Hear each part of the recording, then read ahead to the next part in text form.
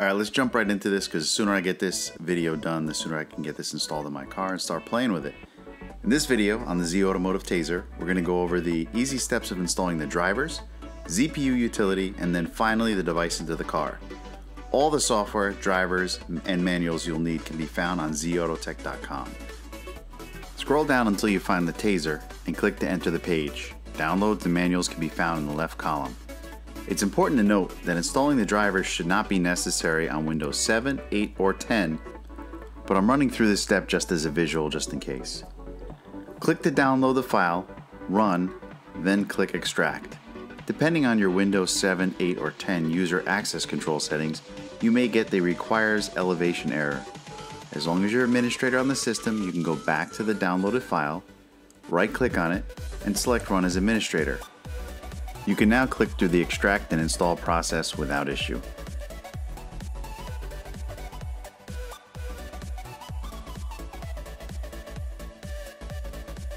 Our next step is the ZPU, or the Z Automotive Programming Utility.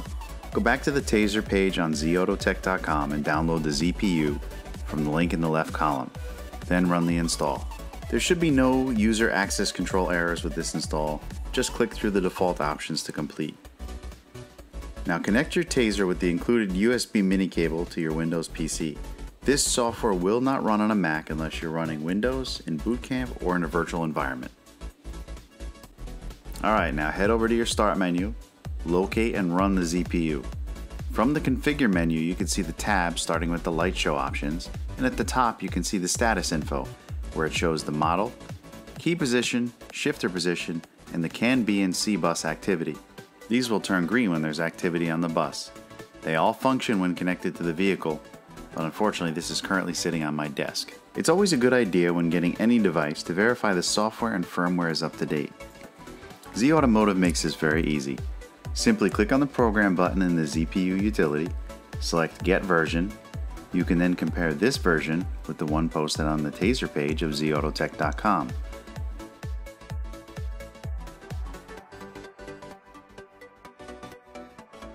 Looks like we're up to date and ready to install in the car. While you're on the site, I highly recommend you grab the manuals so you know what functions apply to your vehicle and stay away from any known issues clearly posted in the documentation. Alright, just give you an idea where we are. We are underneath the driver's side dashboard.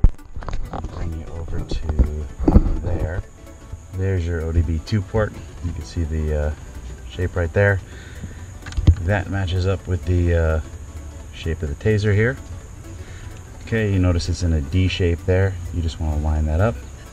So we got the fat side to that way. So we take the fat side, plug it in. Oh, I gotta find the hole. Plug that right in there.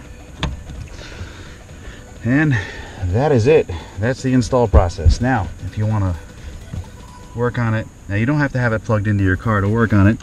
You can also do that outside of your car. But there's a USB port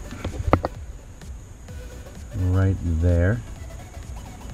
You were to plug in your USB mini connector right into there, and then you plug that into, you don't have to leave this plugged in all the time either. You just, only when you need to connect it to your laptop.